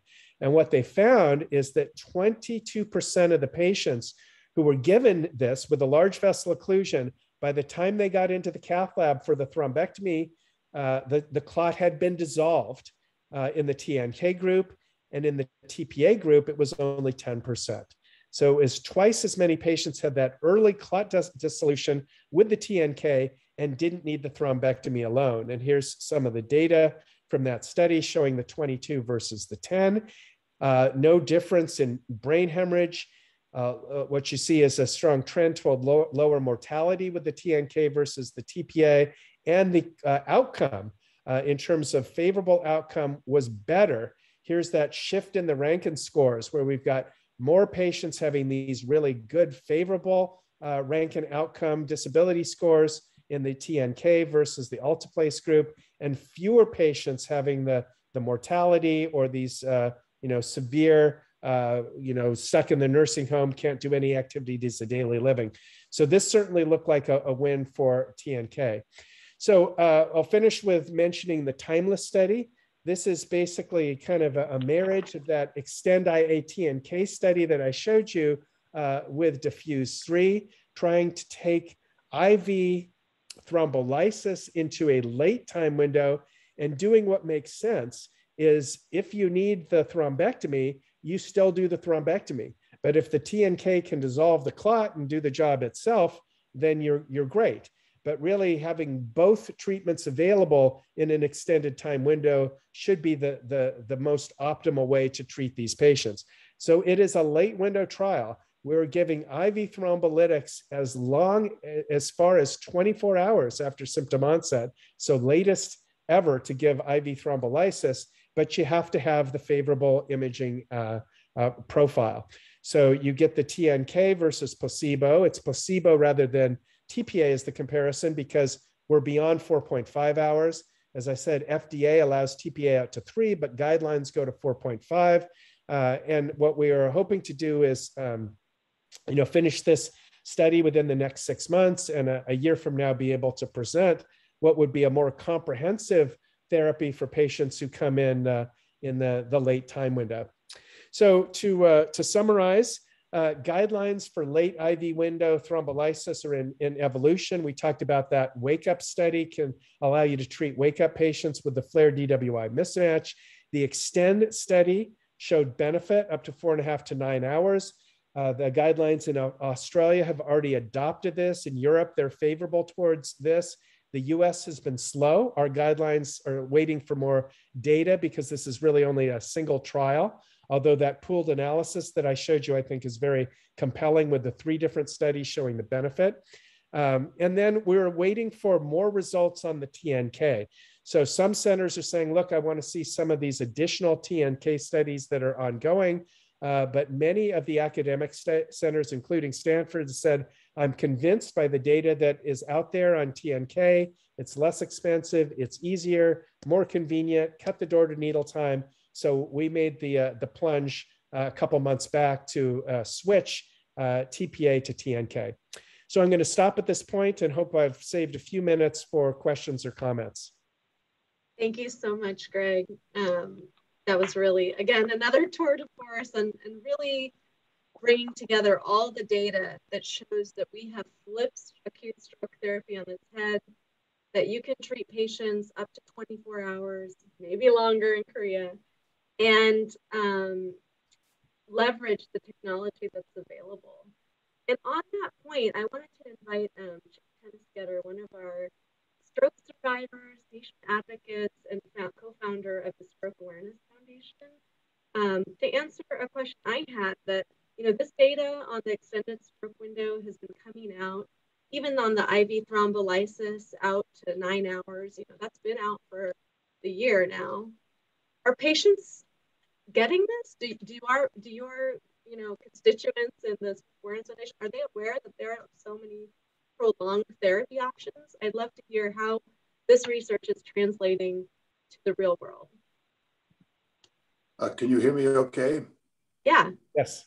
And it's a very good question. I honestly don't believe that this wonderful study and these results, which I have to say I'm extremely impressed with, have really gotten into the field, what I call the field, thus far, to my knowledge. However, seeing the results of all of this, why there's no reason that this shouldn't be looked at very seriously by, in our area, all of the comprehensive stroke centers that we have and primary to move that time needle away. I love the fact that the time aspect of it has now begun to become less and less important. That is crucial. And as a stroke survivor myself, I can say that all of us who have had strokes, this is really an important aspect of study. Thank you very much, both of you.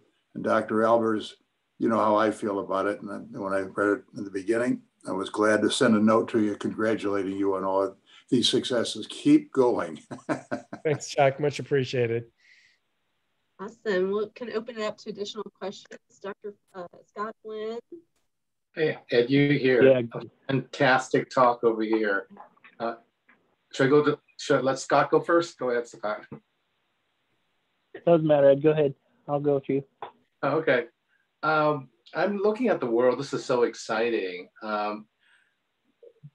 Inevitably, I think this is going to go to a point where patients may have a choice about, do you do thrombolytics or do you do the endovascular approach? Sounds like that now it's going to be trending that way. How do you think we're going to be able to answer that? I know there's no clinical trials doing head-to-head studies, sounds like. Yeah.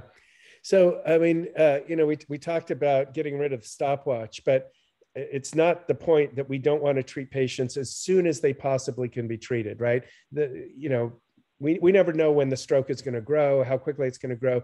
We want to treat them as soon as possible. So suppose the patient winds up to a center that doesn't do thrombectomy, right? There's only a limited number of centers that do the thrombectomy. Even if they come in late, we want them to be able to start their treatment with the thrombolytic, right? Particularly with TNK, so easy to give, just a shot. You know, shoot it in over a minute, you're done. And then that patient, if they've got a large vessel occlusion, should be making the journey to a place that can more definitively pull that clot out. If the TNK can dissolve it in a quarter of the patients, that's fantastic because it's going to dissolve it earlier. But by the time they get to Good Sam or Stanford or UCSF or wherever it is that's going to do that more definitive clot removal therapy, if the clot is still there, you want to get it out as soon as possible. So it's really you know, a two-tiered treatment. Start the thrombolysis as quickly as possible, right? So again, even if a patient shows up directly to Good Sam, start the thrombolytic in the ER, you know, because sometimes this great thrombectomy therapy, you can't get the clot out, right? The anatomy is very tortuous. So at least you've got the thrombolytic in there trying to do its thing while you try to get the catheter into the right spot and pull out the clot. And I want to build on that. That's really critical what you said, Greg. These therapies that you're hearing about in the extended window, they're not for everyone. And so it's still really important that our patients understand to prevent disability, they need to come as soon as possible because it's much broader group that is eligible for IV thrombolysis before 4.5 hours. And then, you know, we still need that advanced imaging, et cetera, to start to treat some of these other patients, whether it's thrombolytics or thrombectomy, or as Greg said, both in many cases. Yeah, so we don't want our patients to be falsely reassured that they can take their time, but the options are much more available once they do get here. It's a super important message there because you don't want people to hear, oh, we now have a 24-hour window to treat stroke. I don't need to rush in, right? Because you want to treat that stroke as quickly as possible. We're rushing. We want that patient to rush in. The point is, just because you came in late, right? Because you couldn't get in earlier doesn't mean give up. Let's take a picture and see if there's salvageable tissue. Let's time the brain and see if we still have time. And oftentimes we do, so we can treat. But clearly, as you look at people who show up at 12 hours, as I said, half of them we can't help. Their stroke is done. But for the half that it's not done, we want to dive in and help them. Thanks. Okay, Scott, you're up. Thanks, Gnarly. Great presentation, absolutely outstanding. Loved it. This, again, what you're pointing out is medicine one size does not fit all, right? And patient selection criteria are actually key. Yeah, exactly. And patient selection criteria is key and critical. So well done for showing that. I'll wait to see what's coming next because I think you've just opened up a whole box of things that are coming. From the payer's perspective, something doesn't sound right. So this new therapy, it causes it has it's more convenient because you give it one time, right? It's more effective. It has no worse side effects. It has at least equal side effects. And it costs less. So I'm working at a payer now. My question is, what's the catch? Yeah. When is the company that makes it going to jack the price up? Because there's just three reasons why they say, oh, there's more value in this. No, I'm going to jack the price up. It sounds like a winner. Yeah. So that's great to hear. So that's great to say. What's the catch? So probably the catch is that it is not FDA approved for stroke at this point. That's one of the reasons we're doing the timeless study.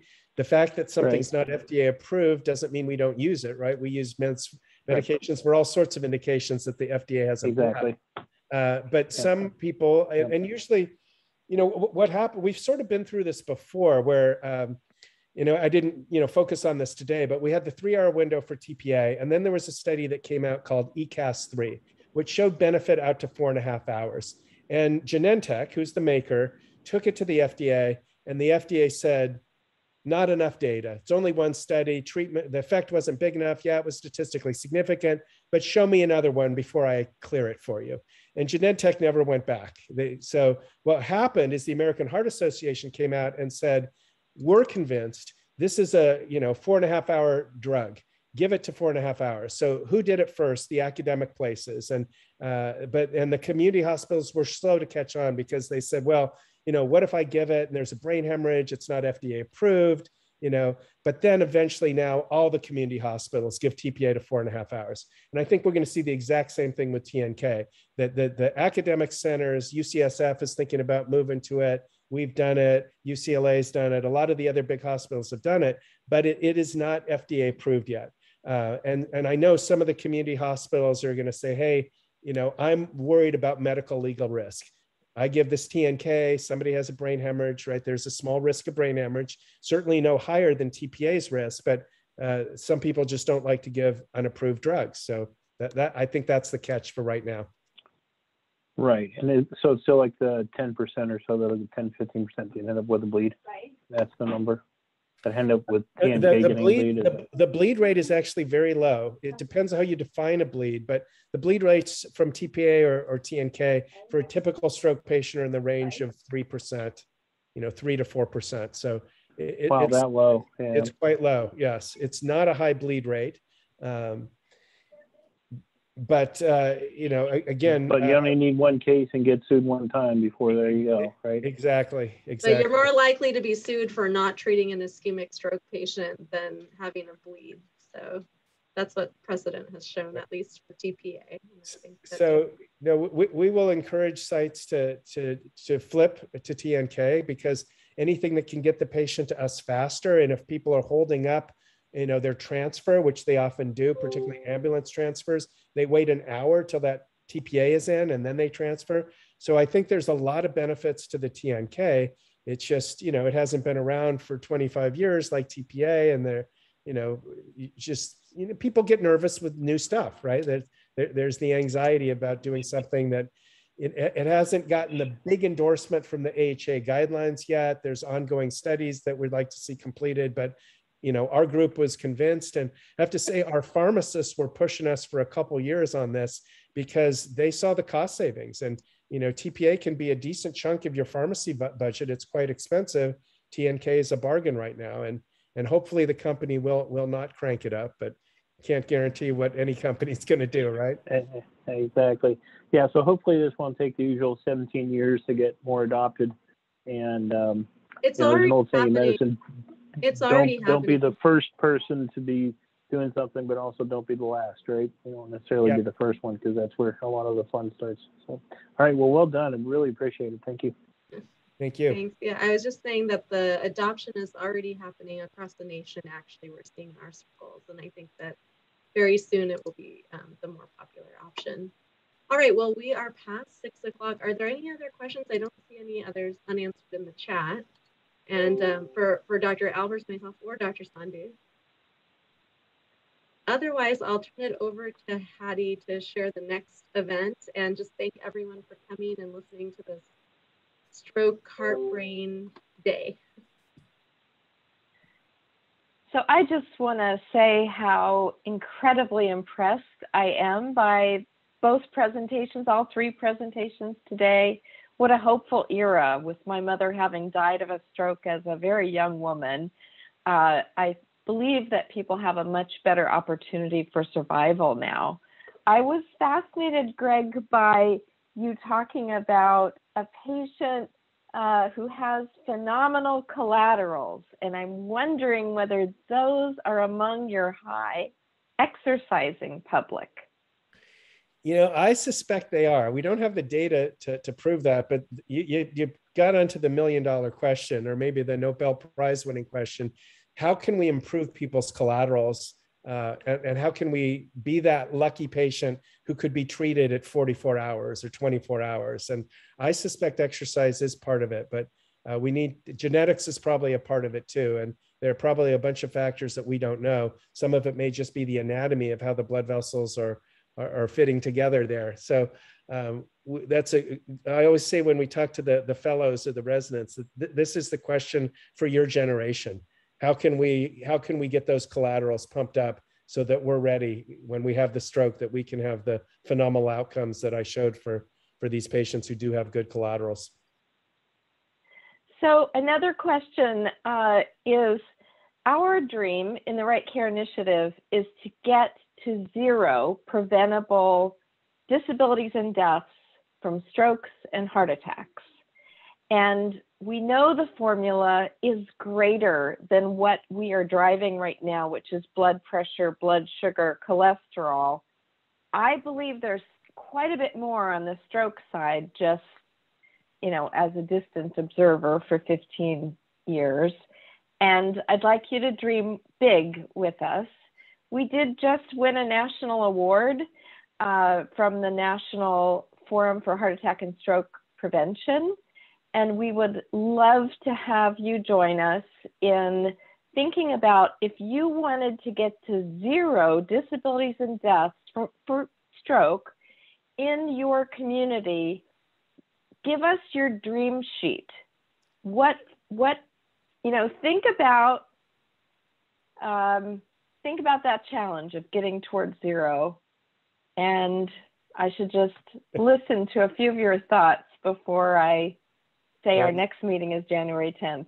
You've got very lofty goals there. So, you know, I tell you, I'll put my mind to it and see if we can come up with things. But stroke is tough. It's a very challenging disease. It's very heterogeneous. Every stroke is different, and we have all sorts of different causes. So getting down to 0 is a very lofty goal. But, you know, I think that the new generation of folks is up for the challenge and can help us get there. But as you can see, what I talked about today spanned almost my entire career.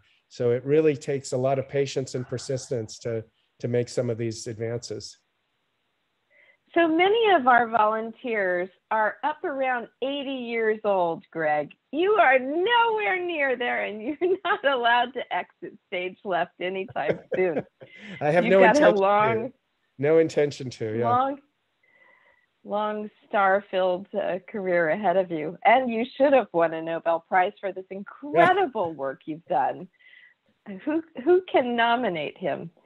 So I just have to say, you know, be still my heart. The scientists of the world are just making life so much better for the patients of America, those who are around such wonderful medical centers as Stanford, Cedars-Sinai that we had presenting today are the lucky ones. And the question is, how do we get that out, maybe with more telemedicine, to the hinterlands?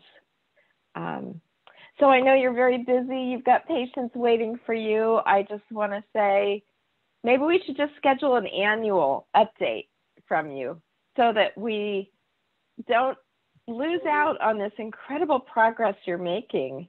And we need better ways to get to more people. But we had a big crowd with us tonight, and people are very excited about this extended window and the new technologies. I don't think you heard Dr. Sandhu's presentation, but I think Rupi's work with Apple and also Stanford's work with Apple is the future, because, you know, what we can learn from our little devices, we're all learning together. It's such new information, but I think it is part of what is going to help us on the stroke frontier. Great. And I would love to help with any sort of study that you might like to do with all of our Right Care partners across the state. Well, thanks so much. Congratulations on the great work you're doing. Take care. All right. Thank you Thanks, so much. everyone. We'll see you next year. Happy Bye. holidays, Thank you, everyone. everyone. Happy holidays. Bye. See you guys next year. Thank you. Oh, that was lovely. So thank you, Right Care team. And